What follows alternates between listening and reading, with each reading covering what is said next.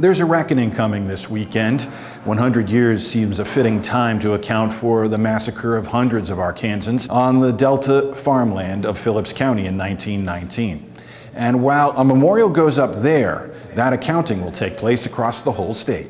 We actually don't know how bad it gets. Estimates of the dead range from 15 upward to over 800.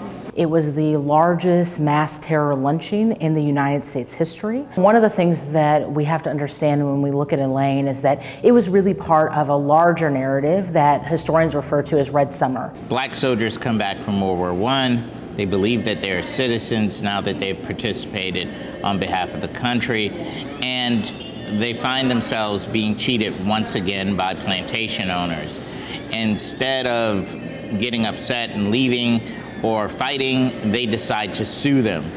However, the plantation owners get wind of this, put spies into their union, and these spies report back to them. They decide to intimidate the black sharecroppers into losing their lawsuit or dropping their lawsuit, and they send armed men out to Hoopspur Church where the union members are meeting. A gunfight ensues. Since the local governments were controlled by the plantation owners and the elites, and they have firsthand knowledge, like I said, of the idea that this is totally fabricated. However, the state government doesn't. The state government gets telegraphs that white men are being attacked and that there's a revolution afoot, and they call out to the Secretary of War, who gets the president to assign 500 troops, including machine gun units. Companies are sent out to suppress the revolution, the supposed revolution.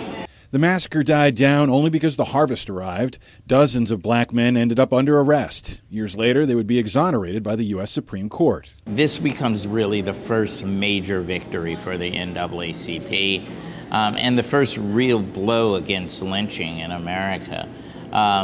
The men are released, but they aren't totally exonerated they're given time served and released that way. But despite that victory, violence remains a plague to this day. Jim Crow stayed in place for decades, and there are still echoes of what happened in our modern world. All the more reason to retell the story now and in the future. Because we have struggled to talk about Elaine and what happened in Phillips County, I think there's often, there's still healing that needs to take place. Racial healing that needs to take place between, of course, that community in Phillips County, but also in the state, in understanding and recognizing the story of African Americans, the story of Arkansas. So I think it's one of those things that it will keep coming back to haunt us because we've never learned that lesson of history. Ultimately, it's the remembering and the telling of those stories that will allow it to live on and truly be the memorial to the victims of Elaine that they deserve.